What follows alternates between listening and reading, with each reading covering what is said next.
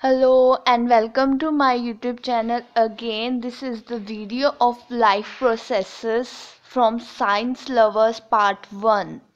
So you can love to learn science, and in this video we will discuss about the definition of life processes and different life processes on which our life is based. And this is very important topic because by studying these topics we come to know about our life.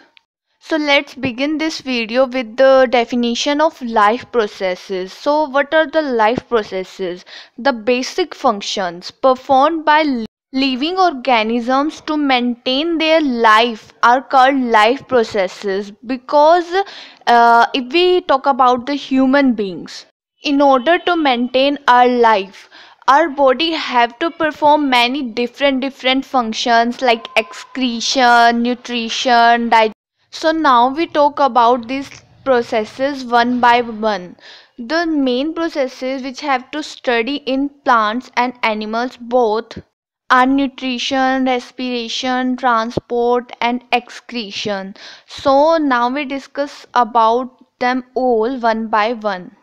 So before going ahead, we have to learn the characteristics of living things. That we have to know what are living things.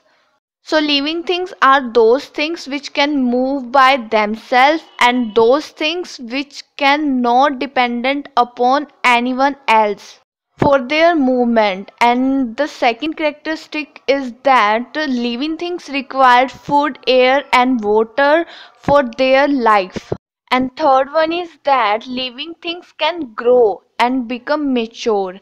They can reproduce in order to produce their copies. They can respire by taking oxygen, and they can remove undigested food from their body by the process called excretion. So before going ahead with the process of nutrition, first of all, we all know about the food. What is food? So food is a kind of fuel for living organism, because in order to perform various life processes, our body required some fuel. For example, human beings eat plants and animals as their food in order to gain energy for all life processes.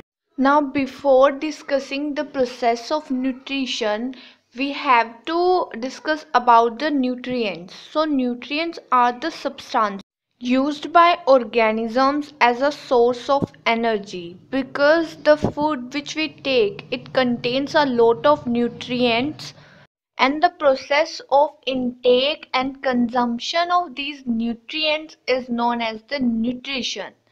So nutrition so we come to know that nutrition plays a very important role in our life, because from the process of nutrition we got energy for performing various other functions. And there are other type of nutrition also. So now we will discuss one by one. So mainly there are two modes of nutrition: autotrophic and heterotrophic.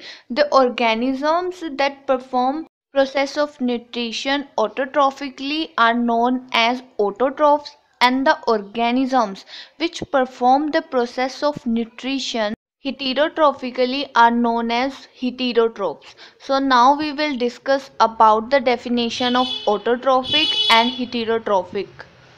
So the mode of nutrition in which an organism prepares its own food from simple inorganic substances like carbon dioxide and water is known as autotrophic, and the autotrophs are independent for their food.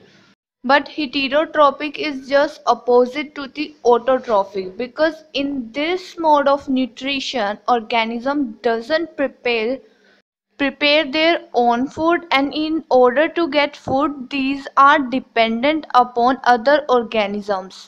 Now heterotrophic nutrition is further divided into three types: saprotropic nutrition, parasitic nutrition, and third one is holozoic nutrition. So first we talk about the saprotrophic nutrition. In this type of nutrition, obtains its food from decaying or dead organic matter. Like we take an example of mushrooms, because mushrooms often grow on the dead organic matters. So mushroom is a saprophyte. And now we talk about parasitic nutrition. So in parasitic nutrition, an organism derives its food from the body of other organism without harming it, and for this we can take the example of flatworm, which feeds upon the human blood and act as a parasite. And last one is holozoic nutrition. So in this type of nutrition, an organism takes complex organic food material by ingestion. Ingestion is the process of taking food which can be found in the human beings. So it was the all about nutrition and the process of respiration and excretion, etc. we discuss in part 2. For more videos, please subscribe my channel, and bye bye for this time.